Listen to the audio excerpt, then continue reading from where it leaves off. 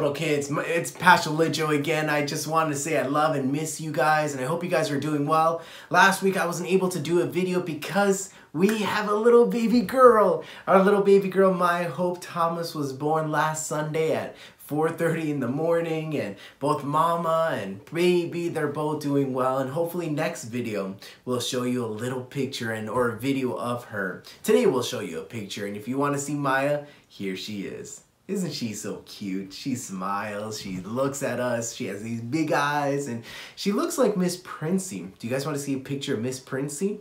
This is what Miss Princey looked like when she was born. Isn't it so cool how they both look alike? Well, actually, let's compare and contrast. So this is baby Maya, this is baby Princey. Don't they look alike? Both full of hair, full of eyes, and looking. Well, anyways, this is our little new baby girl, Maya Hope Thomas, and we welcome her to Capital Kids, and we can't wait for her to meet all of you guys and get to see all of your awesome faces and make her new friends, and yeah, it's really awesome. So continue to keep us in prayer as we just venture off to become parents and to this little precious little one. So parents, if you're watching this video, please give us advice, tell us how it is, and tell us the awesomeness of raising up children in this generation. Well, anyways, we're just so grateful to have this video chat one more time, and today and this week, and we're going to continue our last message, our last series, or our last moment on this series called Love Your City. And in this last video, and for this series, we just want to conclude it by just saying how awesome it was to be with you or see with you guys how Serve Day was. This past Sunday was Serve Day, and many of you guys partnered together with Capital Church, and we went out to the city and we served. And that's what Love Your City is all about. How we're not just, consuming or feeding on just who God is, but we're actually doing it in actions and going out and serving and showing them who Jesus and what Jesus is all about. And that's what the message for today is, about going out, doing something, about serving, no matter what else happens, no matter what reward it may be, because you never know where that seed gets planted. Today we're going to be talking about a story that Jesus actually shared, and it's called the parable of the sower.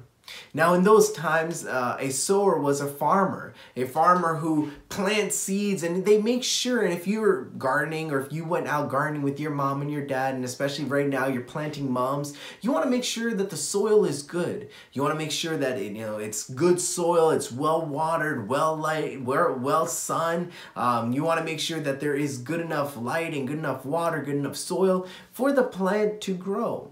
So in those times, the sower would plant in good soil, where it's well lit, where it's well watered, where it's good soil. So Jesus tells the story to tell the people about how to not just hear the word, but to be a doer of the word. Jesus tells the story about a man or a farmer or sower who had a lot of seeds. He took all these seeds and he just scattered it all around. Some fell on the path where people trampled on or walked on, and birds came and ate it. And others fell on a rocky path where it took a little bit of root, but there was no moisture. The rocks just sucked it up. Others fell in thorns, and thorns just choked up the seed and couldn't grow from these thorns. But now others fell in good soil, where it was good water, it was good sun, it was the perfect place. And Jesus continues to tell them and saying how these 4 different places represents how 4 different people live their lives.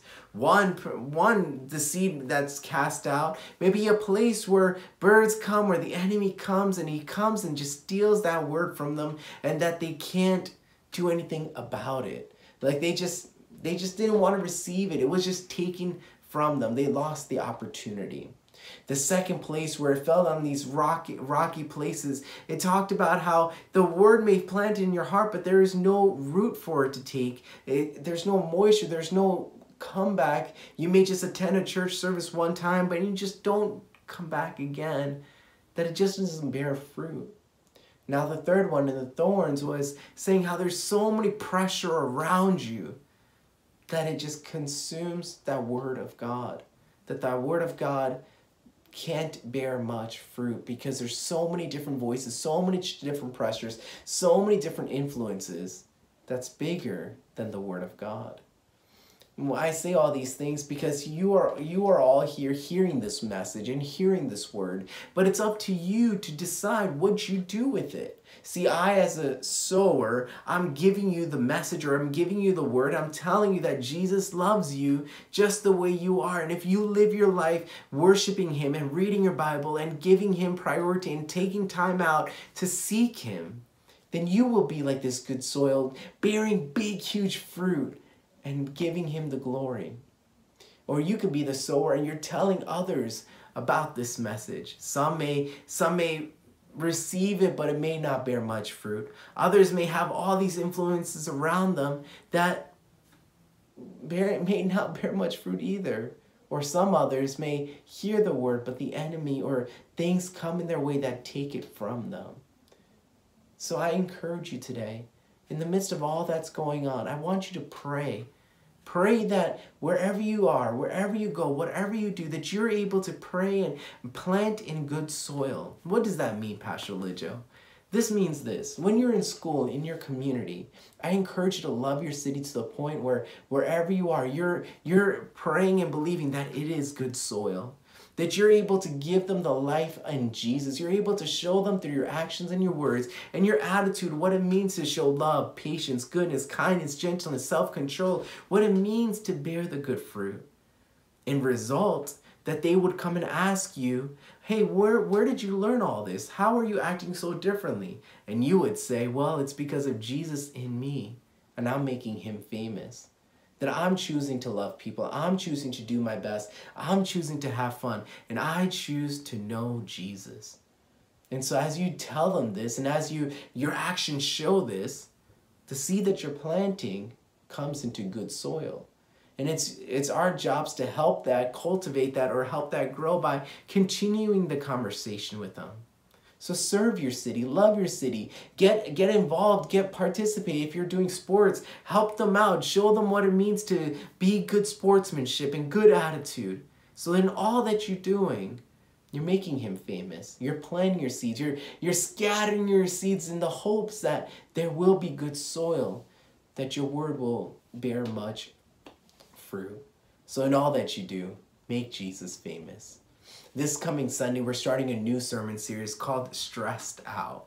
I don't know about you guys, but I've been stressed out, especially being a new dad, and I've been trying to figure out scheduling and timing, and I'm like, oh my goodness, I can't even sleep, and some of you guys are so stressed out with all the school pressures of being online, being in school, being not in school, of doing all your homework in your bedroom or in your house or in your classroom, not leaving your classroom, and it's just like, oh my gosh, when is this going to end? Stressed out.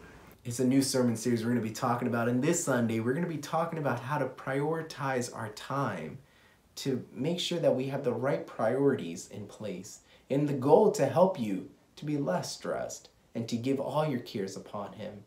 So as we continue on with these videos, I encourage you to love your city, to serve your city in any way you can. Plant the seeds. Don't give up. You are truly made for this. Let's pray. Heavenly Father, I thank you so much for this time. I thank you, God, that we have the privilege of technology to gather together, hear your word. I pray in all that we do, help us to love you, help us to honor you, help us to give you the glory. Help us to plant these seeds and scatter these seeds, and God, help us to pray that it will be good soil. And that, Jesus, you will open the hearts to receive your word. Help our actions, our attitudes, our lifestyle to replicate who you are, so that we can make you famous in all that we do. So bless this week, and thank you so much for the baby Maya, and we ask that you bless this little baby girl as well. We thank you for all your love for us. We pray blessing over all the children. I thank you, Father, for your grace and your love, blessing over the parents. We love you and we praise you, and in Jesus' name we pray. Amen.